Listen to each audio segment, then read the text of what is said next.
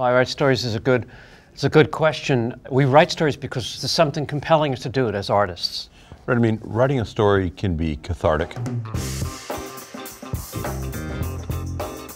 Whether it's a screenplay or whether it's a book, it's just like people paint or sculpt, it's an essential thing to our being to express ourselves artistically. If that isn't taken as important before you try to sell anything, then rethink things. The world is built around sales and marketing, but art is not. Art speaks for itself. It will gather an audience. I've found in my experience that what we all have in common is what we've lost. We've all lost family, friends, homes, money, job opportunities. We've lost hope and faith. We've lost our way a lot of times. Underneath every story, no matter how specific our experiences have been, it's always a story about loss and then regaining that, getting through it. That's the only reason we should write, is to illuminate the human experience, and that takes place anywhere. Everybody's always interested in that. Writing a story can be cathartic. It helps you deal with those emotions, put them into some sort of a context. Our experiences may be unique, but they have those common elements. Even if you don't think you're doing a very adequate job, say, in writing about your grief over losing a loved one, these things will resonate with other people. And so it helps other people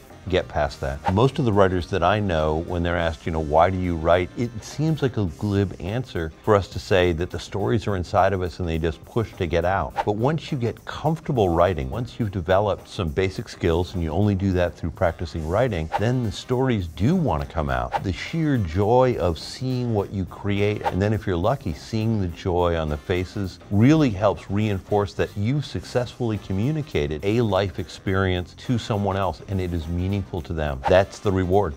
Yeah, it's very gratifying.